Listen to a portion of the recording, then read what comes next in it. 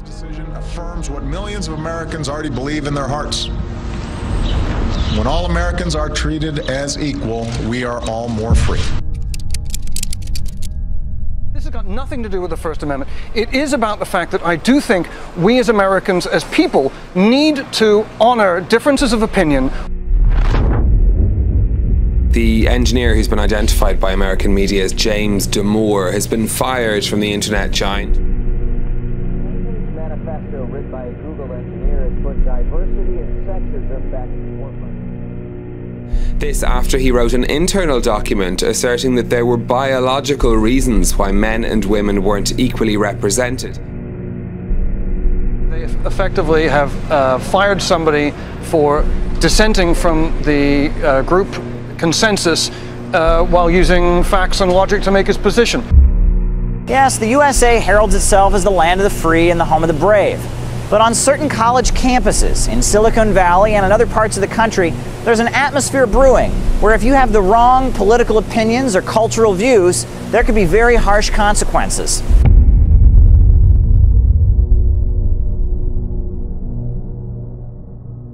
What subversion is? Basically, it consists of 4 periods, time-wise. If we start from here and go this way, time, right? This is the beginning point. The first stage of subversion is the process which is called, basically, demoralization. It says for itself what it is.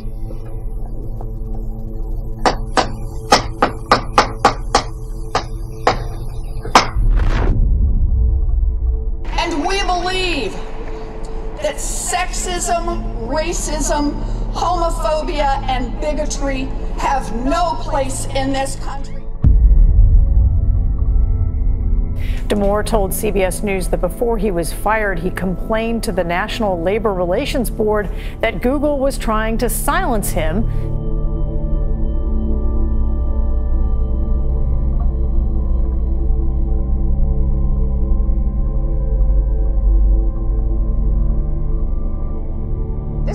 This is quite a interesting and kind of quick development in our culture and now in sporting events.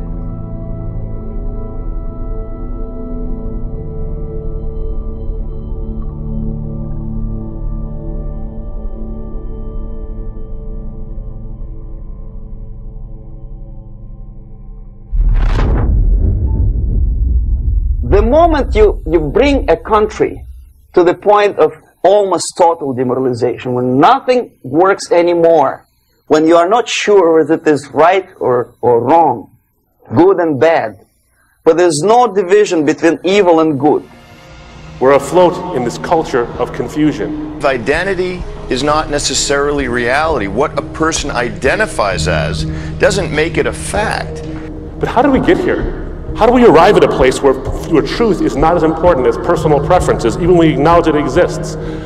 Are people not happier these days, as one writer puts it, to live in worlds built out of our own facts?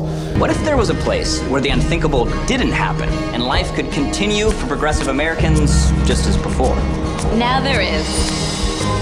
Welcome to The Bubble. The Bubble is a planned community of like-minded freethinkers, and no one else. However, when I read the memo, look, even if you disagree with every single point he made, I felt he made his points in a logical, calm, and rational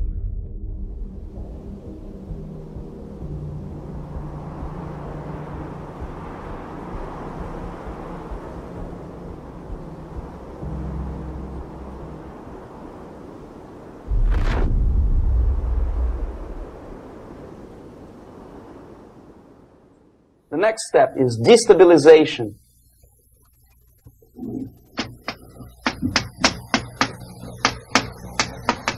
Again, this word says for itself what it is. To destabilize all the relations, all the accepted institutions and organizations in a country. But what makes this summer program unique is the campers it serves. Transgender children, some as young as 4 years old. It's a place where they can use the pronoun of their choice. But these few people who I think have lost their true identity are breaking up the truth for the rest of us. It's a very big threat to our culture.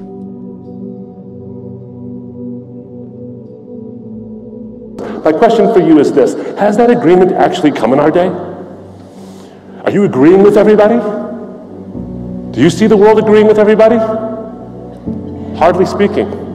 What it's led to are a couple of things that I want to point out to you. This post-truth mindset that elevates preferences over truth has led to a couple of things. It has not led to autonomy and liberation. It's led to chaos. The first thing it's led to is a sense of anger and vilification. 10, 15, 20 years ago, we would be angry, say, why so much hatred? Today we are not. We say, well, commonplace. It's what I call the Hitlerization of social commentary. If you don't agree with me, you're Hitler. That's happened now, hasn't it? And I don't mean if you disagree with me, I mean if you don't agree with me, even if a lack of assent.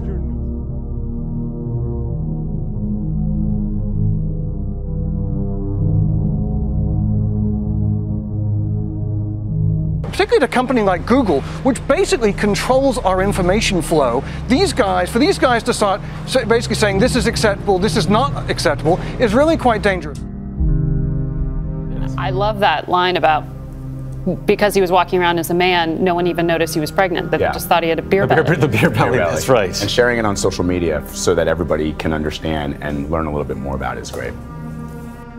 Like a virus taking over a computer, the mind that writes the sentence, transgender man gives birth to a boy, has been completely corrupted by political pressure.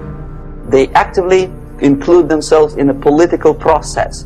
All of a sudden we see a homosexual. 15 years ago he did his dirty job and nobody cared. Now he makes it a political issue. The law of the jungle, not the law of civilization.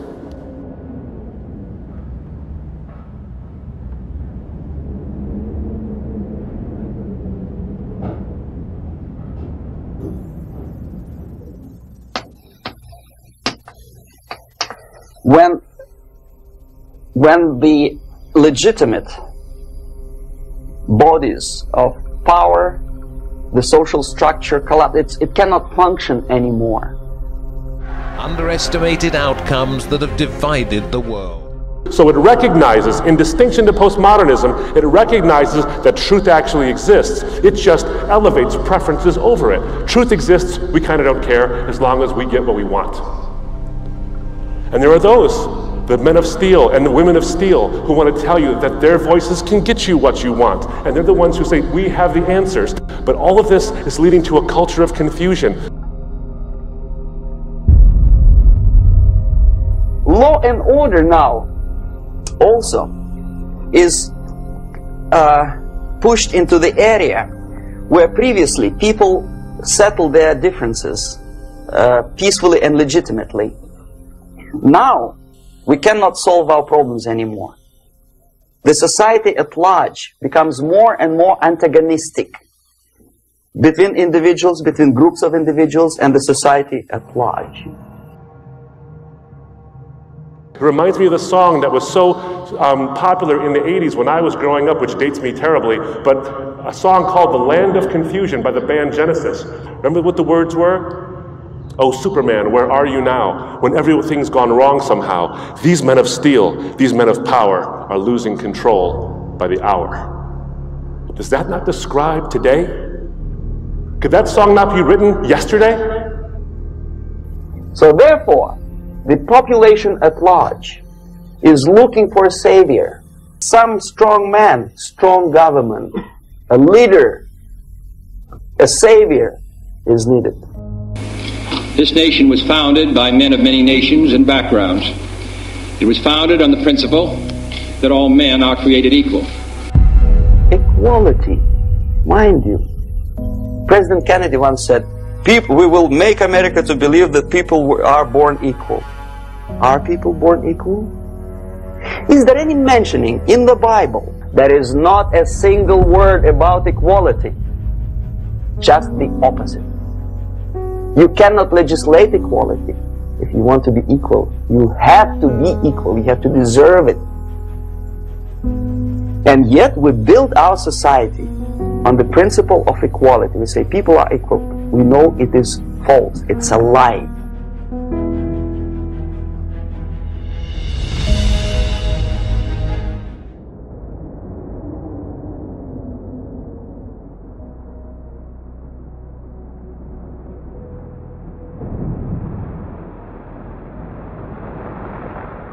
Material values are good, but it's not the prime function of human being, because you have to live with something. Obviously, the design for our life is not to consume more deodorants. There must be something greater. If such a complicated instrument as human body was created, obviously there must be some higher purpose for that.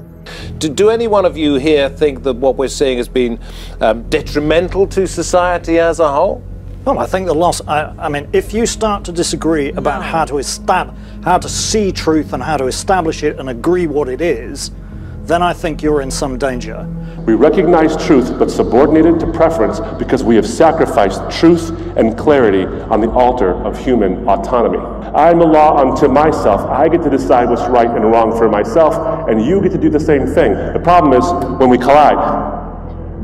I'm a law unto myself and you're a law unto yourself, because we're so autonomous. There's going to come a time when my set of values is going to collide with your set of values.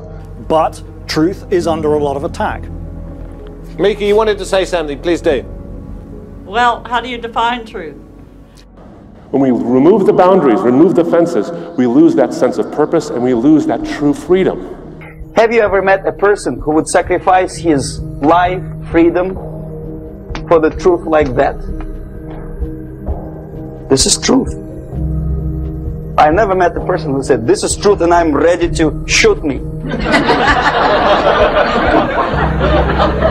To defend the truth. The Bible is not against your freedom. It's very much in favor of it because it doesn't want you to result in chaos. And Jesus claims to be the true source of that freedom. And he makes a statement that's pretty interesting. He says, freedom is inextricably intertwined with truth.